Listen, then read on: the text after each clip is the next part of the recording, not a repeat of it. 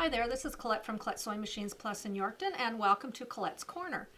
Since Valentine's Day is coming so close, I thought it would be fun to make this beautiful Valentine's runner right here. This runner is put out by Cut Loose Patrons, and it is designed by Kathy Laird, and it's called Love Knot Table Runner. And the reason they call it that is that there's a knot in the middle here to join the two hearts. Okay. So what I'm going to do today is I'm going to show you exactly how to make this runner. Now what I like about these Cut Loose Patrons is you can see here it gives you all the notions that you're going to need to make it. And it gives you a lot of explanation on how to cut your pieces. It gives you pictures and whatnot, so you've got lots to follow.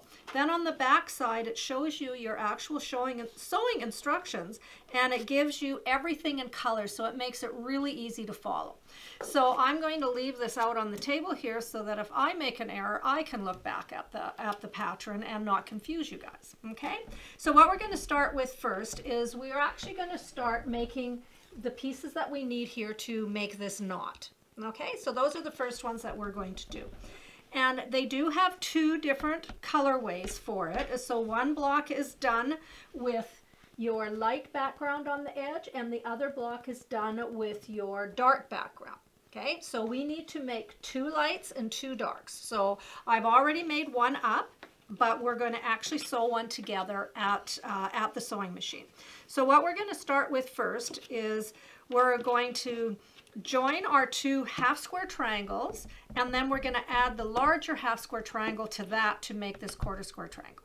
Okay, so what we're going to do first is we're going to take our two dark colors here, or pardon me, our dark and a medium and a dark, and we're going to sew these two pieces together in order to create this piece that's on the side there, and then I'm going to join this piece on the bottom of it. We're going to do the same thing with the other colorway, but instead we're going to just turn our colors around. So I'm going to take both of these over to the sewing machine, and we're first going to sew our two pieces together and add this on. So let's head over to the sewing machine now, and we will get that done.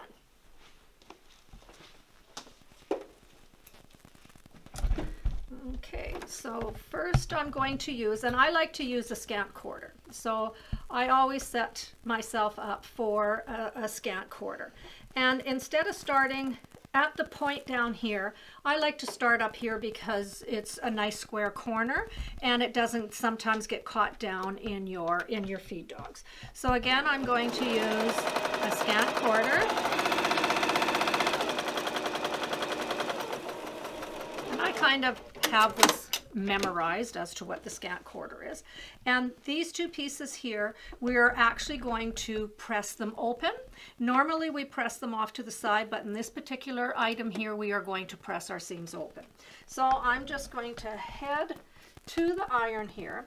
And what I like to do first is I like to press as I sewed.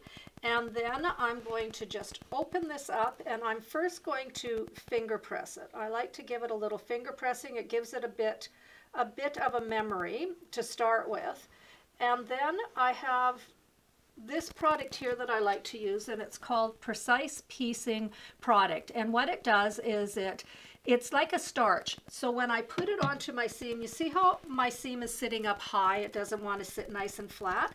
So if I just go along and I use my pen here, you just put it into a pen, and now I'm just going to lightly press this down. Okay. And you can see how absolutely flat that seam sits. Makes it really beautiful. So now we've got this side of our square done. So now I'm just going to add this on to the other side of it, and I'm just going to join this again with a half square triangle. Make sure your points are meeting at both ends. And I'm just going to use my scant quarter and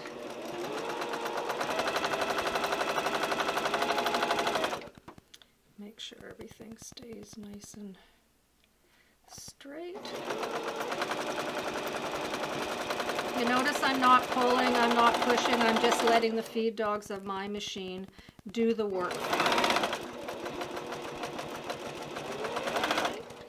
So there we go. And now this particular one as well, I am going to press it as I sewed it, and then I am going to press this particular seam open again on this block. Just give me a second here. Okay. Again, I'm going to finger press it first.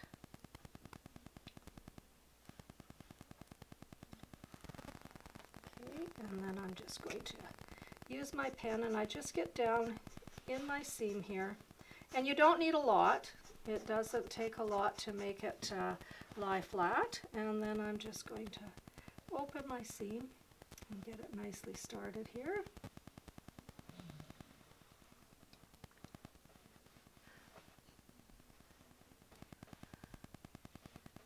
Okay, there we go. Okay, so now we have our first block done. Now we're going to repeat the same thing, but we're going to use different colors. Okay, so we're going to join these two together the same way as we did on the last one. Again, I'm going to start from the outside corner here, and again use our scant quarter.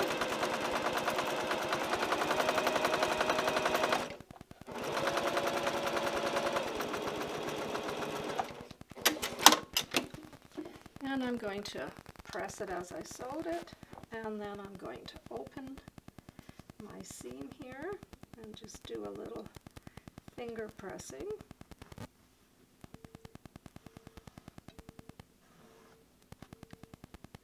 Okay.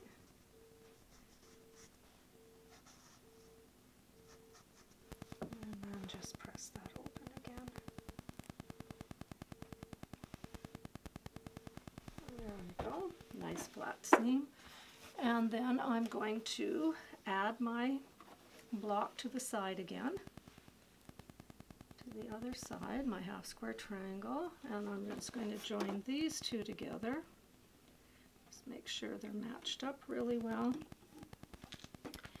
The same product that I'm using on the seams here, I actually pre-starched my pieces as well with the product. I just put it into a bottle like this and then spray it on. It gives your fabric more stability because right now, as you can see, we're working on the bias, and that really helps stiffen the fabric up so that it doesn't stretch so much when you are working with your biases. So I really like to use that beforehand and really get my pieces prepared well.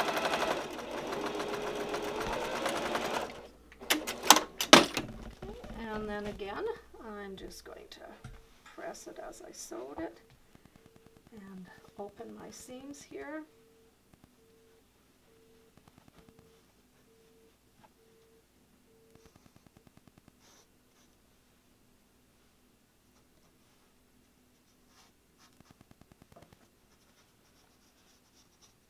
Okay, and then we're just going to press this seam open.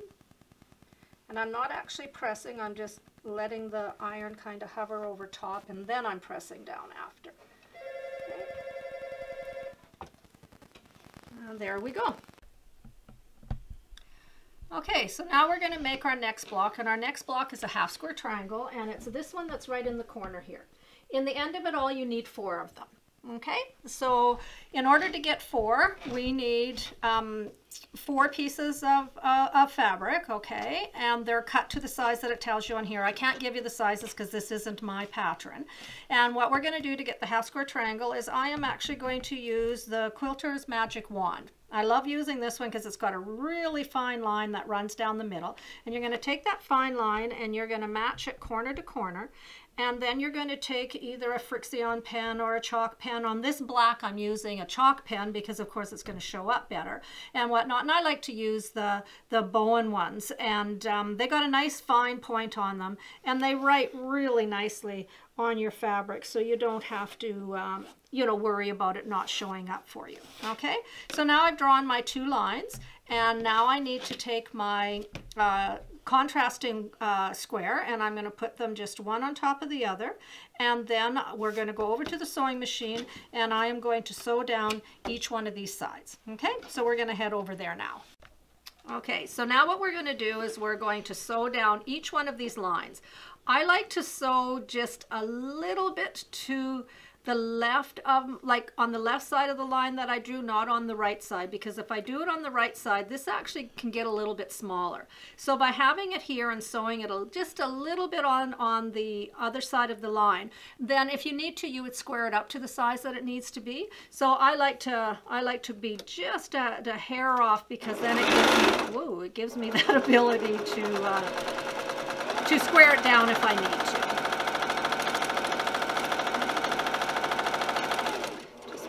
Both of your pieces are on top of each other, nice and straight. Okay, and then I'm just going to turn it around. And if you had a whole bunch of these to make, you could just do what's called chain stitching and just do one after the other. But on this particular one, because we're only making one, I'm just using my scissors and cutting my thread and coming the other direction.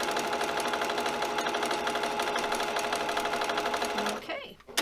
So now what I'm going to do is I'm going to go to my cutting table, and I'm just going to cut this in the middle. You know, instead of going to the cutting table, I'm just going to grab a pair of scissors, because it really doesn't need to be cut, because we already know that that's our perfect 1/4 inch there. So we're just going to cut this down the middle. Okay, and now what I'm going to do is I am going to press one to the dark and one to the light, so that when we put them together, they're going to mesh into each other. So I'm going to press this one over to the dark, and again, I'm just going to do a little bit of a finger press, and then I'm going to go down with my pen. And I'm just going to give this a nice press. You notice I'm not pulling, or I'm not doing anything drastic to the fabric, because we don't want to stretch it out of shape. So there's number one, and now this one I am going to press towards my light. And I think on this one, just to show you, you can do it either way. I can put this right on my stitching line instead, and just bring it back and just gently push back with your iron, and you can see how nice and flat that goes. Okay, so those are our half square triangles. So now we have one more block to make to finish up what we need to do our runner. So I'm going to go back over to the cutting table and show you a couple of things there. Okay, so the next part of the block we're going to make is this one right in here, and that's going to form the shape of our heart. So again, we need 4 of these blocks right here. I'm going to show you how to make one of them, and then you'll just repeat the same thing to make your other 3. So what we're going to start with here is, it's told you to cut your corners and the size that you need them to be, and they're going to go on to this solid block right here. And what I'm going to do here is, instead of drawing a 1/4 inch line on either side, I only want a line directly down the center. So I'm just going to put a line down the center on each one of these blocks. And you want to be accurate here, because you want, when you're doing your block, you want these to be exactly on the corner. You don't want to be going in and doing something like that, because if I sewed on that line, I am so off on what my 1/4 inch is. So I always make sure that I'm lining that up from point to point, and that I'm on my point and not off to the side, because they're not going to fit if you do that. Okay, so always make sure you're going corner to corner. Okay, so now what we're going to do with these is we're going to take them again over to the sewing machine, and I am going to lay them so that I have both of these going, so that when I'm done, they're going to flip up like this. Okay, so I'm going to go to my other side and put that on, and that is going to flip up like that. When I'm laying them on my piece, when I get to my sewing machine, I don't want to see red like that. Okay, I want to make sure that these are lined up perfectly along my edge, so that when I do my sewing line, that everything is going to come out nice and square. If I pull it down, of course, we're going to be losing the size, and then this corner is not going to be square anymore. So you want to make sure that you're nicely set up in your corner when you sew it. Okay, so now we're going to go off to our sewing machine, and we're going to sew these 2. Okay, so now I'm here at the sewing machine. Like I told you, I made sure that I'm lined up nicely, that I don't have any red showing around my corner, or whatever color you're using, of course. And then on this one here, again, I'm going to sew just on that side of my stitching line again, just to give us a couple of threads to make sure that our corner is going really nicely, okay? And then you're going to make sure you come off on your corner, because if you don't, when you go to press it back, nothing's going to line up, okay? So make sure that you sew right to that corner and not on either side of that corner, okay? So now I'm going to put the other one on the other way. I always go and I do this, make sure that I have got it on the right way, because you know that can happen too, where you're sewing it this way and then all of a sudden it's not right. Better to double check and you'll do much less picking. And then again, we're just going to go and we're going to come out of our corner here. Okay. And now we've got both of our sides done. So now what we need to do is we need to press these up so that they create that shape in your corner. So I'm just going to go here. Again, I'm going to press it as I sewed it in case there's any ripples at all. I'm going to take my pen and I'm actually going to go down the middle of both of them at the same time. And then when I press this up and I touch my iron to it, using this product saves you from pressing really hard and doing a lot of pushing and pulling to your fabric, because sometimes we tend to push down. Like, look at how entirely flat that corner is, and all I did was set the iron on top of it. I didn't push, I didn't pull, I didn't do anything. So this product works really well for stuff like this. Okay, so again, I'm just going to flip it back. Again, I'm not putting any pressure on the iron or anything, and look how perfectly flat that is. Okay, so now we're going to go to the cutting table and we're actually going to start putting this together. Okay, so now we need to get rid of all of this bulk that's underneath. We're not going to leave that in there. So I just set mine back and I put my ruler at 1/4 of an inch and then I just cut it off. And those, you can save them if you want and turn them into more half square triangles, or you can just discard them whatever you want to do with them. Okay, so there we go. Now we've got all of the pieces that we need. So we need 4 of these, and we've got all 4, and then we need 4 of these, and we need 4 of these. Okay, so what we're going to start with first is we're just going to move things out of the way here so that we can get the whole thing on the board. So we're going to start with our half square triangles, and in order for the heart to meet, you want your red going in the middle and your black on the outside. So I always got to think about, whoops, there we go. Okay, so we're going to go this way. Okay, and you're going to you'd sew those 2 together, okay, and you're going to add these 2 right here. And then you're going to add in your knot, and it's going to go like this, and this one. So you can see that this is forming your piece going here. This is what can be confusing sometimes. Okay, and then the red is forming your piece right here, so then you get that knot that's in your piece. Then you're going to go and add this one on this end. Oops, picking the wrong one.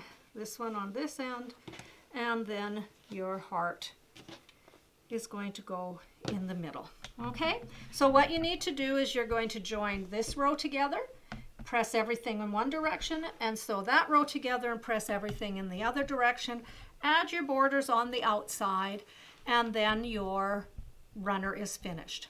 What I like to do is I'll use different things. This time I decided I wanted to use stippling. So I stippled my my runner, and I actually put it on my long arm because it was quicker, but you can do it just by free motion as well. Another thing that I like to do, I don't know if you can notice it here, my runners have a nice stiff feeling to them. I use what's called stiff stuff. And stiff stuff gives your runner beautiful body.